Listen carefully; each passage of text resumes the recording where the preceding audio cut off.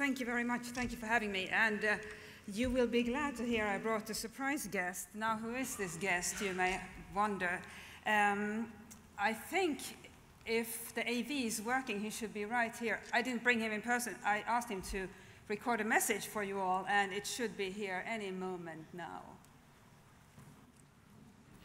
Hello, my name is Eirik Kristoffersen. I'm the commander of the Norwegian Home Guard. The Norwegian Home Guard was established in 1946 after World War II. The attack on Norway on April 9, 1940 caught Norway by surprise. And after the war, it was decided to establish a force with citizen soldiers that could react to unpredictable events. Norway decided that we should never be caught by surprise again. The concept of the Home Guard is unique in a way that we have 40,000 soldiers spread all over Norway with a local territorial responsibility. The Home Guard is able to react to unexpected events, and they also know their situation in the normal days in their countries. Our Home Guard can be used in times of peace, in crisis, and in war. Our soldiers are first and foremost infantrymen, which can also support civilian society in case of emergencies. The concept is unique because our soldiers live in the local area, they have a civil competence as well as good military training.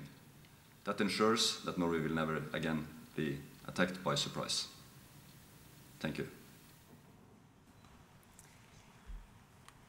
Now, Eirik Kristoffersen is one of Norway's best officers. You'll hear from another one later, but Eirik Kristoffersen has done several tours in Afghanistan.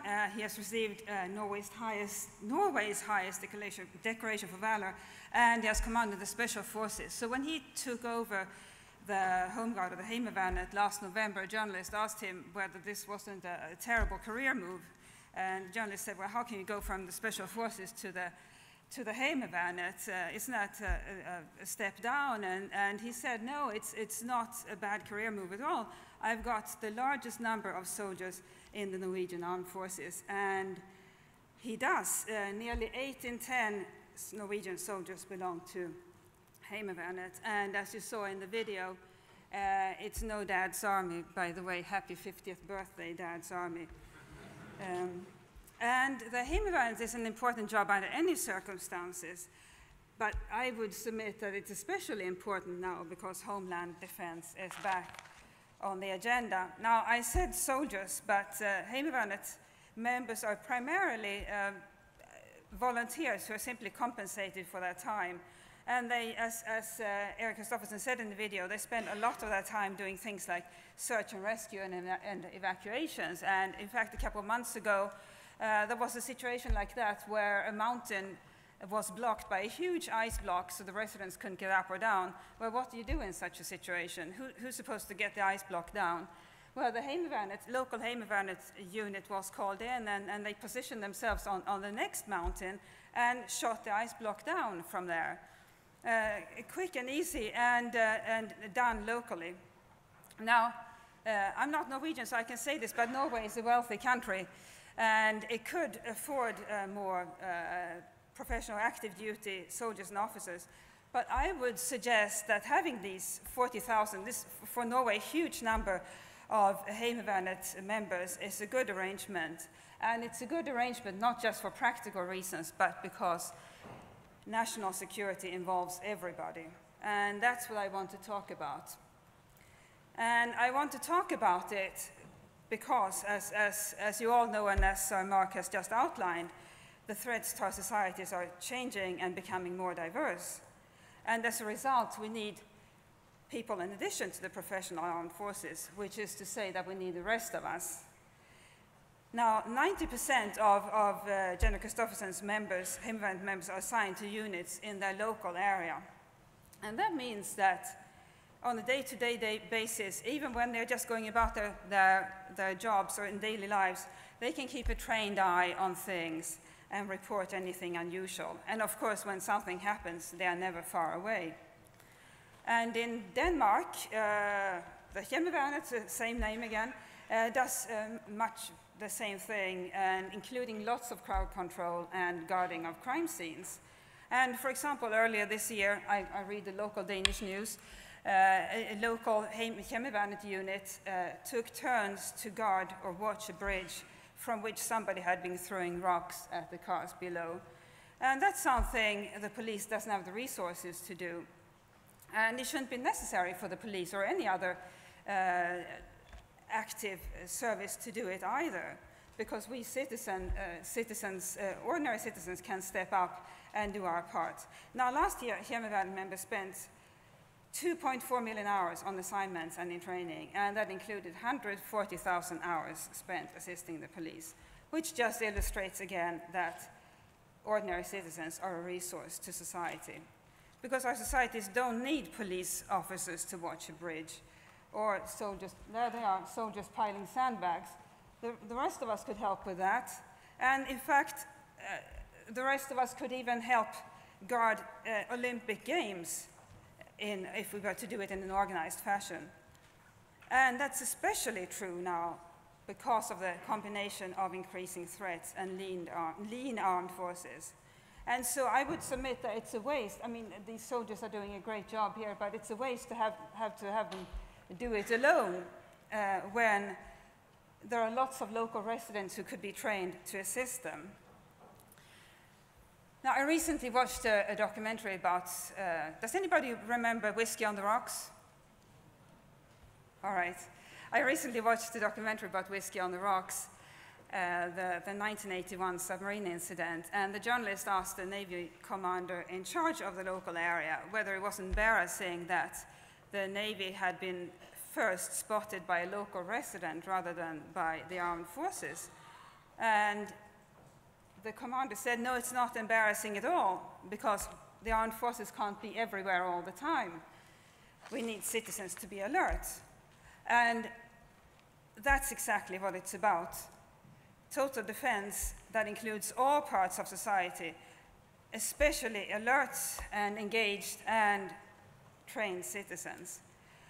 And total defense, I would submit, is making a comeback, because here on the home front we need to do a lot more than simply spotting submarines that may have run aground or criminals that are throwing rocks from bridges. Or maybe I should say it's about to make a comeback. And I saw a number of Swedish officers here earlier. Well, the total defense is making a comeback in Sweden in particular. And you've probably read about or heard or seen the new brochure that was sent out by the Swedish Civil Contingencies Agency to all the households in the country. It's called If the War or Crisis Comes, and outlines in very easy bullet points what residents of Sweden should do in any and every particular crisis situation. And in addition to that, there is an all-parliamentary commission that recently finished a report that recommended that Sweden will have to fend for itself or survive without any outside assistance for 3 months. Well, that includes citizens doing that, or residents doing that part, and specifically, it includes the expectation that citizens should be able to, or residents should be able to fend for themselves for 7 days. And the report further recommends that staff in all levels of government should be assigned to total defense roles, and that the government should introduce strategic food reserves. There will also be a new government agency for psychological defense, which links to some of what Sir Mark outlined earlier about the disinformation campaigns. And I would argue that such steps are important because we are the homeland with our open societies are the soft underbelly of national defense. And I was thinking about that in connection with hacks on the power grid, for example. And such hacks, as you all know, can have extremely severe effects. And Lloyd's Insurance recently commissioned a study that looked at a potential hack of the power grid that covers the 15 northeastern United States. And Lloyd's calculated it would leave 100 million people without power for 24 hours or more. And so we can't have 100 million civilians running around trying to fix the aftermath of a massive power outage. But with some degree of instruction and training, they can provide assistance to uniformed personnel. And as Sir Mark said just now, we shouldn't become over-reliant on the army. Which brings us back to Kristoffersen and Hemevärnet. Now, in case of an attack of any kind on Norway, as he said, these men and women are a reliable bulk of trained citizens. And as you saw, I know you will say that wouldn't work here because they wear uniforms, they carry weapons, and you will say, well, the UK public just doesn't support having soldiers or armed military personnel around the streets. But I would argue that such a system is possible in this country, even if it's not set up like the Norwegian or any other Scandinavian system. For example, we could have, it wouldn't even have to, so they could wear different uniforms that didn't look like anything like military uniforms. And we could even have a completely different system where we didn't have armed home guards, but instead something like a resilience force. And instead of conscription, which would never fly in this country, I know, we could have resilience training for teenagers, for example, between year 12 and 13, and where they would gain a resilience certificate at the end, which would be useful on their university applications and, in fact, on their very minimal CVs. And residents could then, graduates of the resilience scheme could keep their resilience certificate current by attending refresher training. And that could be incentivized through tax breaks. So you don't have to volunteer like this, like the men and women in Eric Kristofferson's force. And what's more, now Sir Mark just outlined the continuing terrorist threats that will remain and the risk of epidemic flu. So it doesn't really matter whether any country has any imminent plans to attack this country, because resilience training is beneficial to society because of all these other threats. And that would benefit from civilians with some training, even though it's not as much expertise as you all have. And by the way, that includes training in how to detect and react to disinformation campaigns.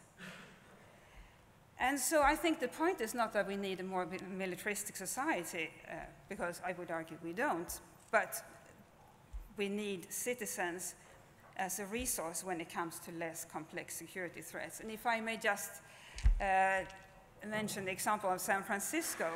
Now, it has something very similar to the Swedish Total Defense Plan, and it relates to earthquakes. So the city runs constant information campaigns telling residents what to do, how to prepare. And so I know sushi is no good. You should store canned tuna and water.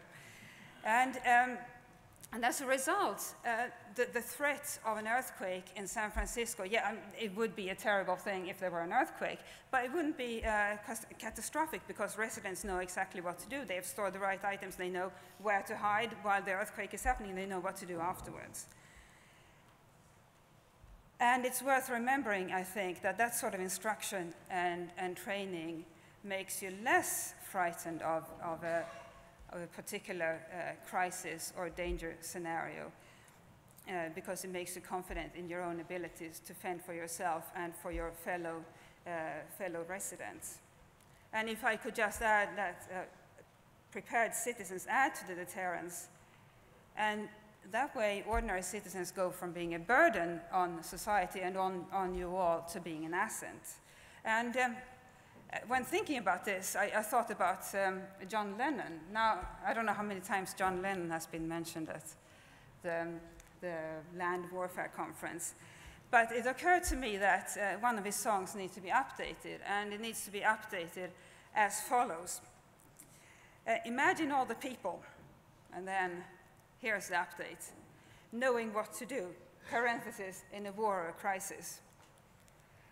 Then the people out here on Victoria Street and Great Smith Street and on every street in this country would become part of the deterrent. Thank you very much.